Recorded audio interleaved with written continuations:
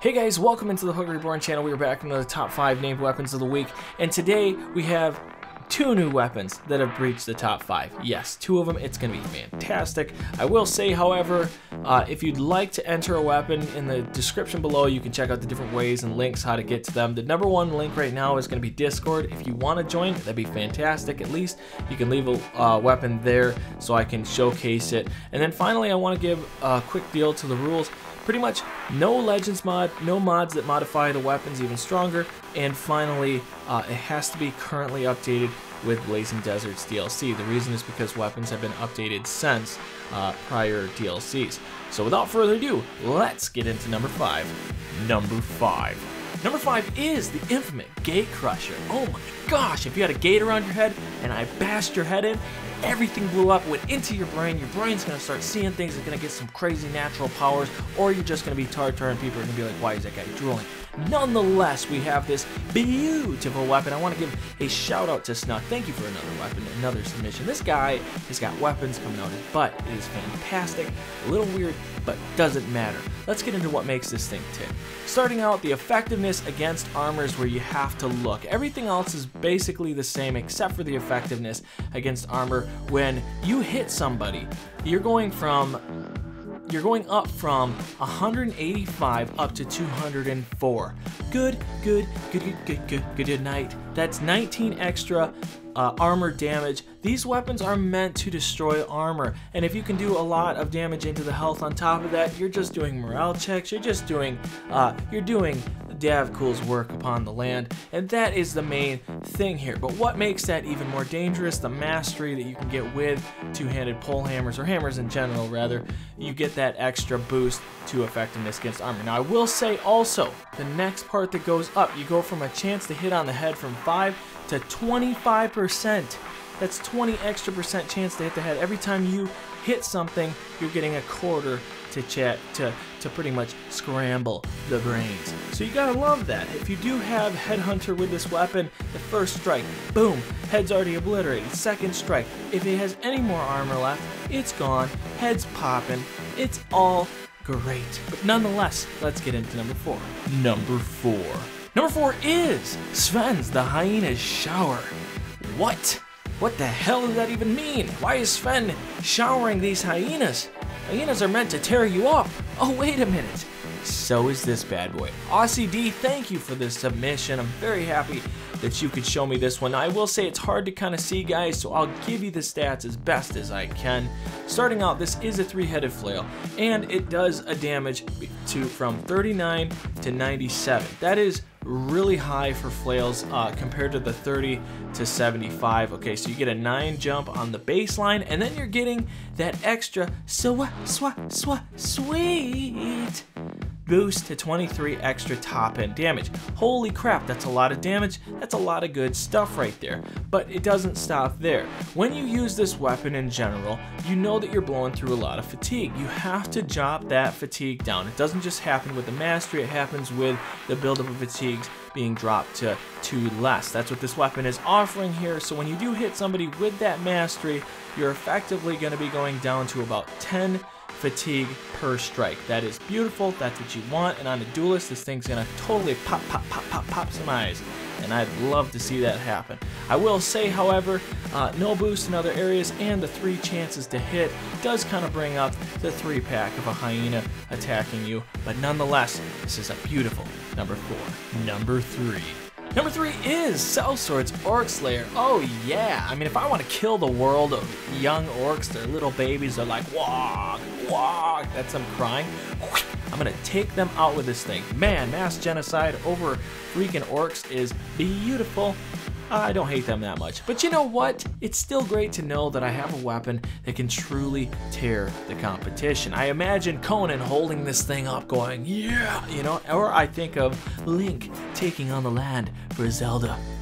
It's too good. It's too good to be true. Thank you, Puggo Reborn. That's me, of course. This was picked up in our latest playthrough, Blazing Deserts, the Blazing Hydra. So if you want to check that out, got to do a little bit of advertisement there. But nonetheless, let's get into what makes this weapon tick. Okay, for starters here, the main damage is getting a massive, the baseline damage, massive boost.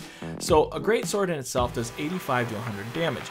This bad boy does 103, so that's 3 over the top end for a normal great sword, and it's 18 extra damage on the baseline. To 121, that's 21 extra top end damage that is going to rip up people. Nonetheless, when you look at the next percentages not changing between ignoring armor or effectiveness against armor, the baseline boost, or not even the baseline boost, the pure damage boosts everything else. So put a boost behind those as well, because that's what it's really doing. And then finally, a plus 23% chance to hit the head. That's 18 extra jump from 5 on the normal greatsword. This thing makes a greatsword fart itself in bed and then sits underneath the covers. Yeah, it's disgusting. The thing is, too, I want to say the final key to this weapon that makes it even better with those AoEs that, you know, we all know great swords are great for. You're going from the durability of 72 up to 91. Got to love that. Solid weapon. Thank you, Puggo. Love you so much. I love you too. Anyways, that is worthy of a number 3. But before we get into number 2, I gotta ask for that like and a subscribe. If you do enjoy this content, please help it grow. It is kind of a piece of crap, but you know, at the same time, I don't want to be mixed up with the likes of Bono. If you don't know what I'm talking about, that is a South Park reference. Let's get into the next one, number 2. Number 2. Number 2 is Sir Agnes's Slayer. Oh yeah, you go up in the north. You go up in the north and you don't want any of those stupid rusty blades and crap, and you want those clean cuts. You want that overhead strike. You want them bones cracking, skin popping, boil slopping, beast decapitating madness of an axe. You want to make a shat itself. This is the weapon. Yeah, I don't know where I come up with this stuff. Nonetheless, this weapon is sick. And I gotta say, between 1 and 2, these guys could have easily flip-flopped. I had to actually pull up named weapons to make a final decision on how good these weapons actually are in the long run. So I want to get that out of the way. It's A1, A2. Let me know what you guys think about the next 2. But nonetheless, let's get back into it. Thank you, Captain Vaya. I don't know how you say it. I tried listening to the thing, and it was tough to. I couldn't really. I suck at names. Okay, but when we talk about a Bardiche, we're talking about what is it good for. It's an axe. It does an overhead strike that can hit to the front and the back. It's a beautiful weapon. It's a strong weapon. It's one of my favorites personally. But I gotta say, when you look at the damage on a normal Bardiche being a 75 to 95 damage category, this thing already shatters that at 96 baseline. So you're already going to get the top end damage nonetheless, which boosts again all the other stats. But then your top end goes up to 122. Oh yeah, so that's really freaking devastating in itself. I mean, really, you are devastating whatever it is that you're hitting, and in an overhead strike, you're even more effective with a chance to hit on the head. That crit and everything else that comes with it is just nasty. So then look at the next part. We're getting a boost in ignoring armor. You're going from 40 up to 50 for Riken 2. That is, that is just, I'm going to say nasty a million times, but it's so true. I mean, really think about this. Most of the time you're going to do 100 damage. If you get up to that 52 mark, you're going to do 50 ignoring armor damage. And if you hit that 22 mark, you're up over 60. So seriously, guys, so much to consider. And then of course that effectiveness against armor staying the same at 130 is still for Riken fantastic again. So thank you for the submission. This one makes me drool. Let me know what you guys think about this one in the comment section below. Let's get into the big one, number 1. And now the one you've all been waiting for, number 1. Number 1 is the Vulture's Meat Axe. Oh, that just sounds disgusting. Doesn't even make any sense. First off, meat axe? What? It's a cleaver. Second off, Vulture's Meat Axe? That is just a terrible image, so I'm going to change this up for you. Imagine seeing a healthy ox of a man, and there's vultures flying around him. You better run. You're probably gonna die. Hide your kids, hide your wife, you're dead. That's just how it goes, okay? This thing is going to cut you up in such fine little sliced up pieces, and you're not even gonna know what hit you because it's that quick. It's going to take 2 strikes in 1 turn and make you feel dirty. Whew. Nonetheless, I want to give a shout out to Florent. I've been saying his name wrong. I said Florent. Definitely not Florent, it's Florent. So thank you for the submission. You definitely earned this one at number 1. I will say some of you guys are going to have some questions about this one. Please, in the comment section below, let me know what was better, number 2 or number 1. They were very close hairline differences, and I'll tell you what now.